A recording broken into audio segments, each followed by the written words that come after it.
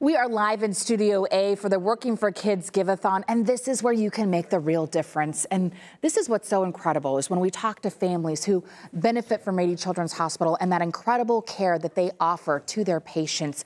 We have Paxton, who has spent so many days and had so many surgeries at Rady Children's Hospital.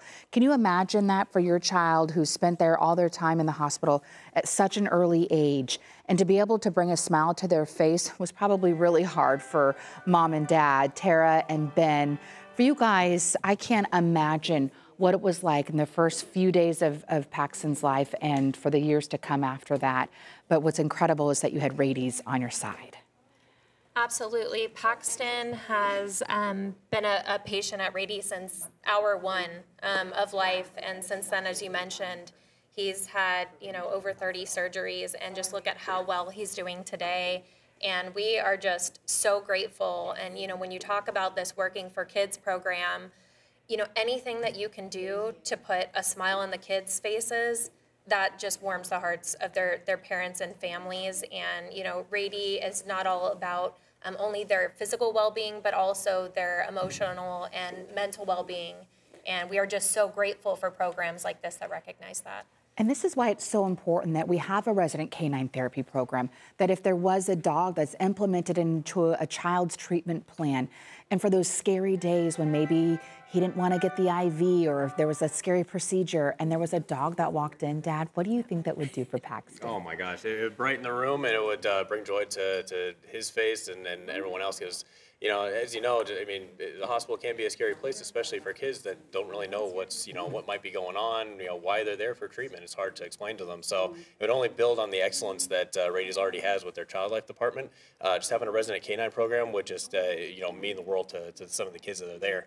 Because it can be a scary thing sometimes for the kids. And but for mom and dad too, I mean, it's a scary place for you because there's just this unknown.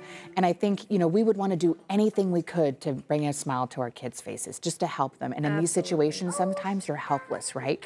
But if there's a dog there, just to kind of ease the pain for mom and dad and for Paxton. Absolutely. I mean, they're their best friend for a reason. And their excitement, their joy, and even their peace that they can bring is just contagious. And to see that transfer over to the kids and provide, that time of relief, especially when you've had, a hard night, a hard day, even a hard couple weeks that you've been in the hospital, it's so wonderful. And, it allows them to still be a kid and still have those same experiences. I love that you said that, Tara, because for kids that are in a hospital, you feel like you got to put your big kid pants on. But, for these situations when there's a dog, they just get to be Paxton. Exactly. Yep. Yeah, we can't state enough how wonderful Rady Children's is and how much this program would mean to all those families. Just the joy that it brings. I can't state enough that emotional well-being is just as important as their physical well-being, and that's what these types of programs are all about.